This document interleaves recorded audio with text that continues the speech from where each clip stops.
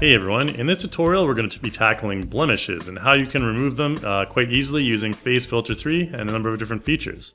Alright, so we're going to start off with this model here. If I just zoom in on his face a little bit, oh, that's a little bit too far. You can see that there's just one little simple issue here. It's fairly, the skin's fairly oily. You can see a lot of shine on the forehead, and that's being emphasized. That's emphasizing the forehead wrinkles there. What we want to do is just a really quick, simple fix for this model. We'll just go to the makeover section, and we want to actually use a very simple tool called our de-oil, and that's right here. You can see de-oil. What I can do, I can actually go into a skin foundation, select skin refinement, select the skin foundation, or I can simply just select skin de-oil. What that'll do is that'll take a lot of the shine down on his forehead without blurring anything out too much. And you can see now that the forehead lines are a little bit minimized, and if we want, we can actually increase the effect there. We don't increase it too much for risk of blurring it out, making it seem a little bit too washed out there. Let's maybe leave it at around 60 something, 60, 70.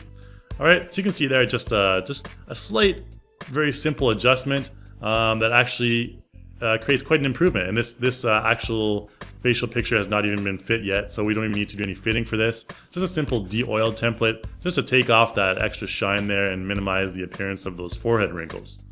Alright, so that's the first example I'm going to show you on how to remove blemishes from your face. What I'm going to do next is open up another project here. We don't need to save this right now. I'm going to open up another picture of this guy right here. And when this picture loads up, you'll see, you'll probably be able to notice what we're going to be tackling next. I'm going to go to the face right here. And you can see here he has a fairly large mole on his face there. What we're going to do is actually take a couple of steps to minimize the appearance of that. So I'm going to go directly over to the makeover section. Of course, the facial fitting has already been done, so you can actually check out our other tutorial getting started if you want to learn how to fit the facial features. So for this guy, what we're going to do is we're going to start off with skin foundation here. Alright, in skin foundation you can see there's a number of different templates here. We'll just choose a male skin template real quick, and we'll just choose something like this Smooth Strong. And that'll just smooth out the appearance of his face there.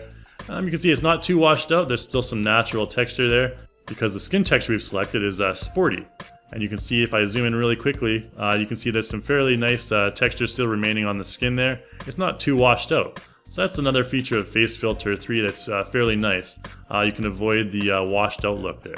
Alright, so we just applied that. What I want to do for this guy as well, he has some fairly significant eye bags. We can actually just increase the level of eye bag reduction as well. And you can see that just takes those out of the way there without seeming too washed out. We may want to minimize that a little bit as well. Don't want to be too extreme. Alright, so that's about it for the facial, for the actual tone of the skin there. Now what I want to tackle is this mole on his face there. Now we're actually not going to totally erase this mole, we're actually just going to minimize the appearance of it. So in order to do that, I'm going to go to the highlights and contour layers here. And what I want to do is select highlight and contours. We can just choose anything like a shape correction template here, and we can just choose a general male template. Nothing too crazy. And you can see there it just applies a nice, really frames his face with some nice contouring along the edges there. And what I'll do is I'll just, from this point on, I'm going to select my highlight layer. And in the highlight layer, I can actually choose a highlight layer or use my custom layer, which hasn't been applied yet. If I go into my masking tools here, you can see the custom layer hasn't been applied yet. And what I want to do is actually just increase the color. I'm going to actually make the color just completely white for this highlight layer there. Make sure 255, 255, 255. And what I want to do is just increase the brush strength and increase the hardness and increase the size slightly. You can also use the bracket keys to increase the size there. What I want to do is just click one time over top of this mole here. Oh, sorry, we want to use the brush tool, sorry. Maybe increase that as well. And back again, increase the brush size and the brush hardness there. Alright, and I'm going to make the brush size a little bit smaller there.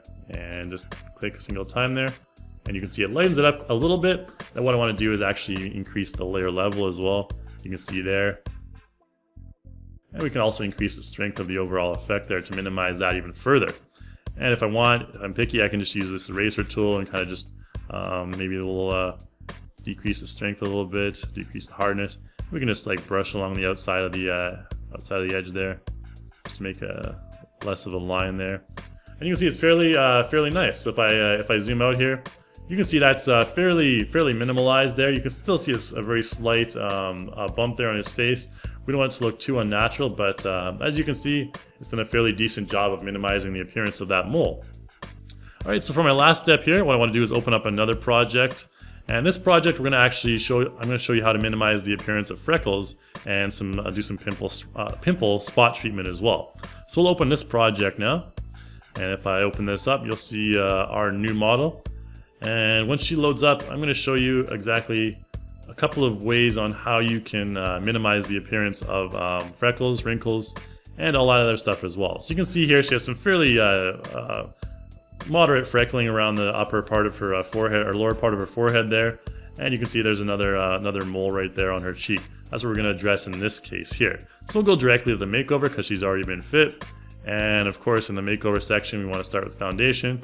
And foundation, we'll just choose female skin this time around. A little bit more refined. And we can choose this smooth strong. Alright, and once that applies, you can see it just minimizes the appearance of those freckles a little bit. But what I want to do is minimize those even further. So I'll use again my highlight and contour layer here. To avoid making this look too brushed out here, what I can just do is just choose any one of these female templates here. We'll just choose a general female again, and that'll just brighten it up a little bit. And I'm going to use this highlight layer, which is already fairly white, and go into my masking tools here and use my brush.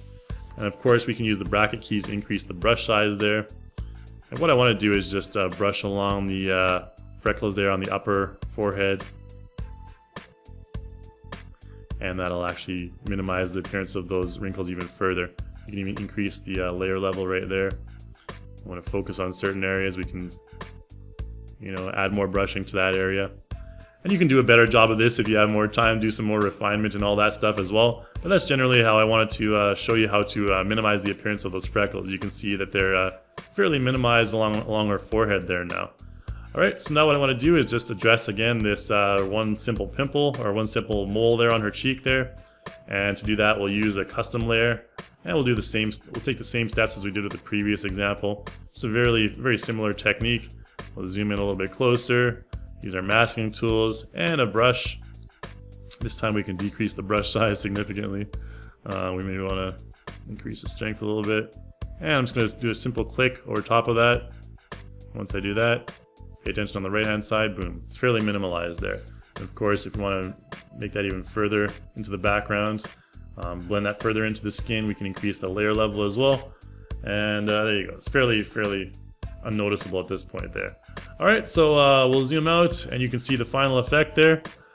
Just some fairly quick steps to minimize the appearance, just to brighten up the appearance of her face there. And if we think this, the look looks too washed out, we can even go back to the foundation. We can, decrease the level of foundation. But it looks fairly decent right now. De-oil is another one that also can create a more washed out look. You can see it looks fairly close to the original image there. The skin texture doesn't look too washed out. You can see if I zoom in really close, we get some more, still got some detail on the skin texture.